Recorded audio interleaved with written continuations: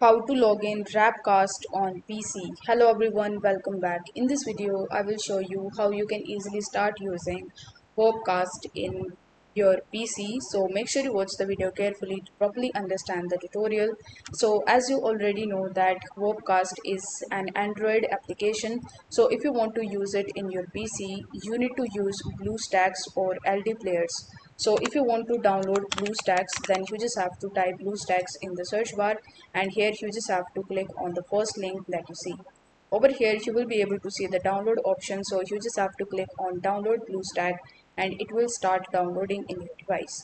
Now once it is downloaded successfully, you just have to click on it and install it in your device. Similarly, if you want to use LD player, then you just have to type LD player in the search bar, and then you just have to click on the first link from ldplayer.net. Over here you just have to click on download LD player, and then it will start downloading in your device. Then you just have to click on it and you just have to install it in your device. Now once the installation is successful, you just have to log in into your Google Play Store from it, and then you just have to download the Forecast application. Then you just have to provide your login credentials and you simply need to log in into your account. So I hope the video was helpful, and if it was, then don't forget to like the video and subscribe to the channel.